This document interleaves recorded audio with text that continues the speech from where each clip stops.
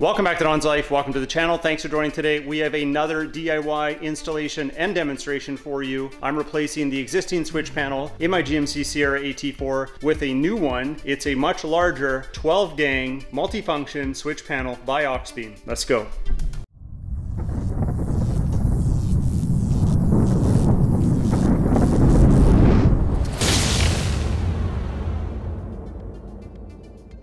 Now I've been using this switch panel here, the AR-800 by Auxbeam, for quite some time. It's been super reliable, super affordable. If you don't want to spend more than maybe a few $100s, this is definitely a great consideration. But here's the reasons why I'm upgrading. So if you've been watching the channel for a while, you'd know I have lights here, here, here, here, here, here, and soon up here, more lighting. So if we're adding more lighting, we're going to need more power. Now my existing switch panel could handle the lighting I'm putting on, but maybe not everything at the same time. So the old one was 60 amps. The new one allows for 100 amps. My previous panel was this one right here. Again, worked really well. You could control it with the panel itself, or you could use the app. The new one allows you to do it on a much larger panel. Check out the size difference here. This one's a monster, so we're gonna put it in a different location than before. But what I really liked is this right here. And it has a very cool feature. It's magnetic. I'll demonstrate the use of the remote control later in the video after we install it. There is this antenna as well if you want to get the full range, so we'll figure that out. Now some of you are probably thinking, because you've seen the channel before, why aren't I just using these extra switches in here to run the extra lighting? Mainly because I don't want to have some heavy cabling that I got to route under the cab, up through the firewall, and then to the switches here, because that's how these need to be wired up. Running big wires into the cab is really no fun. And I want to be able to do all the cool things I can do with the new Auxbeam switch on the truck. And this doesn't have any special features other than on and off. And of course, I wouldn't be doing my duties if I didn't show you the latest offerings that you could consider for your project. So I've got everything laid out on the table here. Let's take a closer look at everything. That way, when I'm doing the install, you know what's what.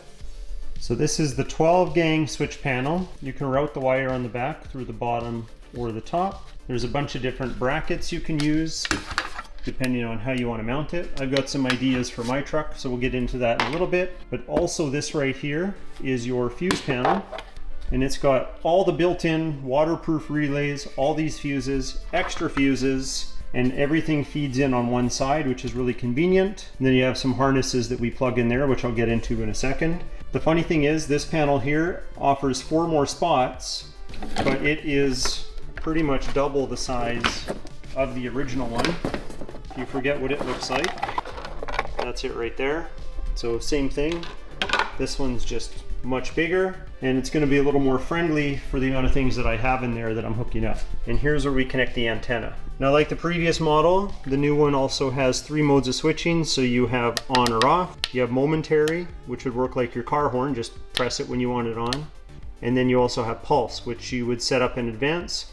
And when you push it, it flashes, keeps pulsing whatever the device is, usually lights, and then you push it again to turn it off. When it's on one of the 3 settings, the LED indicator will light up either red, blue, or green to let you know what mode you're in. It does have RGB backlighting, so we can make all of these buttons match the color of our interior lighting, or go crazy and do something totally off the wall. Now if you look closely, both of these have a little dot right there, and this one has one here. That's your ambient light sensor, so it actually dims when it's super dark out, and it gets brighter if you're using it during the day. I really like that feature on the old one, and the new one has it. And I shouldn't say old and new, this is still available. This is now also available. And they have a version of this that has some of the features this one has and would still be an 8 gang switch. We have 120 stickers that we can label all of our buttons, and there's 200 if you're using the app. And if you're using the app, you can actually select photos from your camera roll and use them as custom buttons. If you're wondering about the construction of the switch assembly, this is made out of an alloy or something. Could be aluminum, but it seems kind of heavy. But it's nice finish, very solid unit. And then this is a plastic cover to help keep the elements out, some splashing and stuff like that. To give you cable ties for cable management. They give you some mounting hardware. There's the antenna. We have our remote control. This is IP65 rated when it comes to dust and water. So it's pretty much dust proof. Water, you wouldn't want to submerge it, but you can definitely get it wet and shouldn't have to worry about it. We got some heavy gauge power and ground wires. we have fuse taps, which I'll show you what I've done in mine. And then we have our remote turn on wire. This is important, so remember this. We'll talk about it later. We have the mount for the panel itself. This is the bus cable that would go from here to the panel. The good news is this is the exact same fitting and is fully compatible with the two panels. So I didn't have to rerun this through the firewall, but I will show you right now exactly where it's run. So if you are doing this for the first time, you know where to put it through. But I would highly recommend watching my original video on this one here if you want to see the entire process of running this wire through the firewall into the truck. But let's have a look at where mine goes. So mine is right here on the passenger side of the vehicle. I fished it in behind the firewall protective mat here, this barrier, and it goes all the way in behind. Not this wire here, but in behind there. And then down here, it's probably hard to see, I'll try and zoom for you. There is a grommet, rubber grommet down there. There's a little protrusion. You can cut that protrusion off and then you can slide the wire through there, use a coat hanger or something to push it through. And in the truck, I have the cable right here, but I had it come up beside the steering wheel, and I had used double-sided tape or double-sided foam tape and had the panel right here. We're going to move the panel into here, so I'll show you that a little later. So I've already disconnected this because I'm going to route it up in behind there. And remember, if you're worried about safety, this has a resettable fuse, which we're definitely going to hook up in line with the battery. You go from the battery to here, into here, and then that way you're protected, and then each device is fuse protected. So you want to make sure whatever device you're hooking up, you put it with the one that is related to the fuse rating that's closest to what your device is. Let's say you have a 15 amp device, then you might want to leave the fuse that came with your device in line and then hook up to a 20 amp, for example. So the 20 amp fuse would probably never blow because the 15 amp that you left in place would blow first if you had an issue. But there is no 15 amp on here, so that's what I'd recommend doing. You don't want to take a 15 amp device and just hook it up to the 20, because if it gets all the way up to 19, maybe it damages the device but never does blow the fuse. Now if your device didn't come with that 15 amp fuse, you could take a 15 from here and you could put it in a 20 amp location, and then it would be protected for the 15 amps. They give you actually a very good instruction manual, so I recommend using this if you're not going to do your install exactly like mine. Definitely consult the manual. We got a sticker you can put on your vehicle or on your mother-in-law's vehicle, up to you. We also have this sleeve that you can put over top of your panel, and it says here, please use this cover in rain and snow, car wash, or surfing at the beach. So if you had an all-terrain vehicle and you had a bunch of lighting on it or devices hooked up, this would be a good thing to use if it's going to be exposed to the elements. So just before we go and install this on the vehicle, I wanted to show you something about how we're going to mount it. Now the old panel here had two mounting holes. It also had some plates available similar to this, but these two mounting holes I had drilled into the top of my fuse panel tray in my truck. Just two small holes, but you can see I've got some new screws in there. That's because to accommodate this beast, I have put an aluminum plate, and I've recessed some screws ahead of time into the plate so they're not going to rub up against the bottom of this. And now this is going to sit on top like that. It's much larger, but there will be room for all the wires to come out once it's mounted. I'll definitely show you that. So I did have to make a sacrifice and put some more holes into the lid of this. Somebody much smarter than me is probably going to use a tray like this and find somewhere that they can mount it. I just couldn't find anywhere that it wasn't going to block something, so I'm not going to use this in this install, but like I said, you might be smarter than me and find a good spot. I think I might use some different bolts at some point to make this a bit of a quick release. This can still lift up with this on it, but it is a lot heavier, and then it's going to have wires, so it'll be a little harder to gain access to my fuses. But if I put quick release bolts in here or something with a, you know, like a wing nut or a taller nut on it with a handle, then I can probably get this off easier. But for now, it just clips in. I made sure all these screws were short. I shaved them down a little bit because I didn't want them to hit any of the relays, but now it still locks in. So I've went ahead and I've made as much room as possible. First, I took off my oil catch can temporarily. It's usually on that bolt there, but because I might be taking off this bracket back here, I didn't know if it would be in the way, so I just took it off for now. I can put it back on later. Very easy. I have some wires here that still need to be hooked up. That's for the new switch panel right here. but you'll probably notice I don't have an air fill line in this area anymore because I never really used it. So for those of you that don't know, I have an air compressor down here. It is controlled wirelessly or with an app for airbags to lift the back of the truck for better towing stability. But I've removed the auxiliary air fill line because I really never used it. And I have a portable compressor that I can use in an emergency, as well as if I want to do a proper compressor system for filling things, I can install that in the box of the truck, and I could use my new switch panel to control it. So that's for another day, another video. But for now, we have a little more room here. So let's mount the switch panel assembly.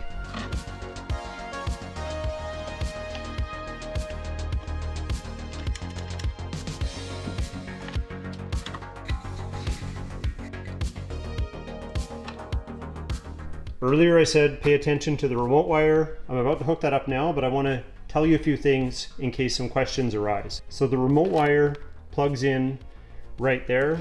This is to be hooked up to a switched accessory in your vehicle to turn the switch panel on only when the ignition's on or the accessory's on. That way you don't kill your battery. But I'm going to hook mine up like that, but I also have another device hooked up right here. This is made by Rough Country. It's made by other brands too, probably the same company really. You hook this up to positive and negative, and it will send power to whatever you want. In this case, my remote turn on. So to illustrate, I made a little diagram for you. So this is the fuse panel here. I have a fuse tap, but I've already tapped the cooled seat circuit. It's this pink wire coming up right there, and then it turns into this red wire, which is the accessory cable that they send you. Again, I'm reusing my old one, and it will send power, looking back at the diagram, all the way through to that white plug. But I put a diode in line because when I have this remote control turned on, when I push the remote control button here and wake this up, it sends power to the accessory. Naturally, it's going to flow back through this wire, but with that diode here, it stops it. This will only allow the current to flow this way. So this is my solution for not allowing current to go back into the fuse panel, wake up the circuit and the truck trying to figure out what's going on when it's supposed to be off, but the cooled seat ends up turning on.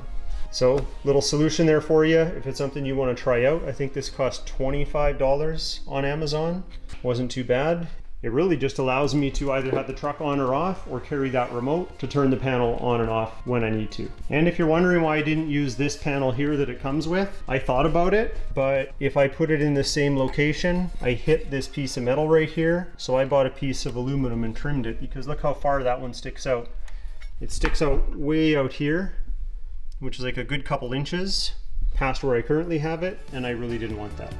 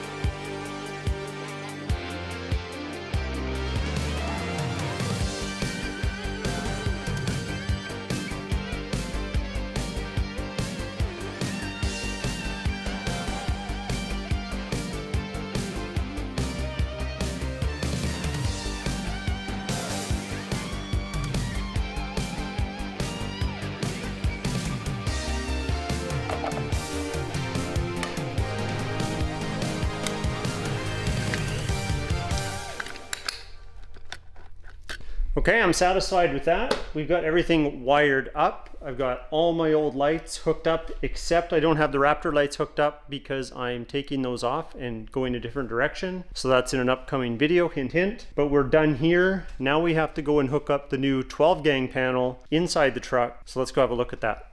So my plan is to route the panel up into the console area here.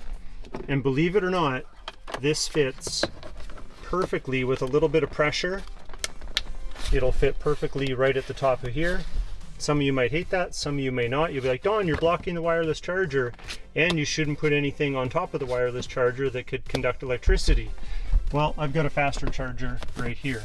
I never use this one So I'm going to lift this tray up, I'm going to unplug that charger so it doesn't receive power, and then I'm going to route this cable a little more stealthily in behind the panels here, and then we should be able to try it all out.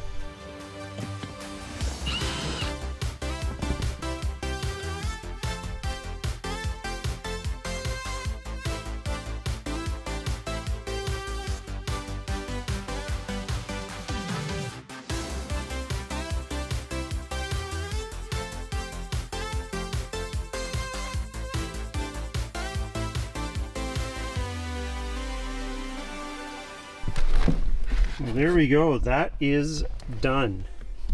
So it's not your truck, so if you hate this, too bad, so sad. It's my truck, and I like the idea of driving, and I can see all my switches here. Before they were obstructed a little bit, they were tucked in behind here, and these ones are very obstructed. So switches here worked, but it wasn't the most convenient. But I think this will be. Now, let's see if they power up. So here's that remote I was talking about to turn it on without the truck being on. So there we go, it's on. I can turn it off. Or I can turn the ignition on, do it briefly.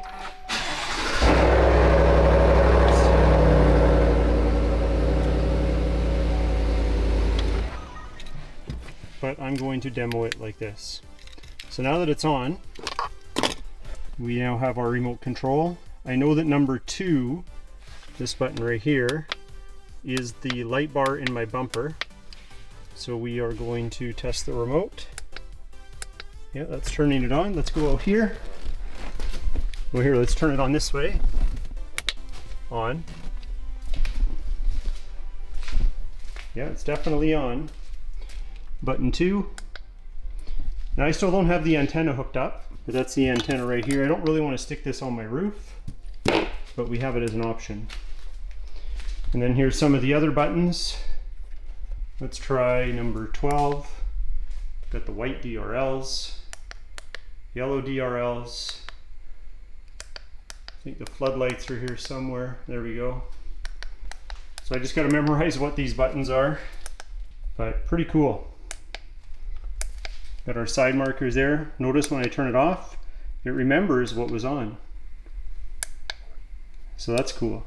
Now if I use the antenna to get the whole 165 feet of range, I'd probably not mount it, you know, on the roof or anything like that. I'd probably mount it like inside a fender cavity or something. I'm not really sure. I'm sure it'd be more effective outside the vehicle. I'm just not one to put big antennas on there. So that's just my personal choice, but right now this remote works without the antenna.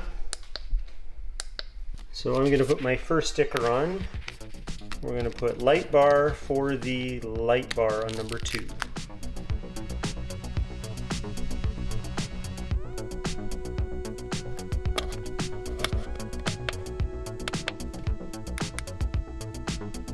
Okay, now we're going to demonstrate the app. So I got the app open here. I'll go to my Bluetooth settings. You pick the controller that you have. Make sure your Bluetooth is turned on. There's a QR code in the box that tells you which app to download. Now we can easily adjust the colors, as you can see here, and we can adjust the brightness. Really simple to do. I'm going to get out of the vehicle now, and I'm going to show you some of the other features so we can control the lights from outside and have a closer look. Okay, I'm going to screen record as well because I'm not sure if this will stay in focus. Let me just show you that everything works. So we got our bumper, got a white DRL there, just some examples for you. Cube lights up top, our grill lights, so everything works. Next, what we can do is we can name our icons whatever we want. So these grill lights are actually called virtual blades. So what I can do is I can go in here and I could call them whatever I want. We could put in virtual, hit save, and now it says virtual. Very easy to customize. Now we go to mode. These are the modes I was talking about earlier in the video. Right now it's on toggle, meaning when I turn it on and turn it off, that's what toggle is. Momentary, go back here, means that I have to hold it down. If I let go, it stops. Hold it down, let go, it stops. Now I'm gonna go back. I'm gonna change our mode to pulsed. So now it's going to pulse when we push the button, and we can adjust the speed here. So I'm just gonna put it at medium. We're gonna go back. We're going to pick pulse. So it's 3 pulses, but let's speed that up. So we'll go to mode, we're gonna speed it right up. And that's what fast is, and that's what slow is. And then the last thing you can do is group. So I'm going to make a new group. Actually, you gotta pick the lights first. So we'll do the bumper and the windshield lights at the same time, and say the virtual blades. Now I can hit save. It'll ask for a name, we'll call it test. Hit save. Now when I push any of the buttons in that group, all of them should turn on. And then turn it off. Let's say we have a couple things on and we want to have them come on together next time. Just make sure they were both on when you hit this red power button, and they'll turn on for next time. A nice little memory feature for you. So I'm not gonna put all my stickers on until I finish the rest of my lighting. That's right, we have more lighting projects. I think I have 5 or 6 technically that are still gonna happen with this truck. It's a combination of swapping some things out and making some new additions. So if you're interested in that, definitely hit that subscribe button. I love how this turned out. I really like this magnetic remote. We can turn things on and off and then stick it wherever we want that's magnetic when we're not using it. So I would like to thank Auxbeam for making this video happen. Remember, this is the AR-1200 for the 12 gang multifunction switch panel. If you think it's a little too big for you, but you still like the features, they also have another model called the RA-84. I'll link it in the video description as well as this one. And if you like the original one that I had installed, that's the AR-800. The RA-84 is like my old one in the smaller form factor with only 8 buttons, and the remote only has 8 buttons. So that might be something that interests you. I think these are a tremendous value. They do what they're supposed to do. But if you like this video, hit that like button. Please consider subscribing. We'll talk to you next time.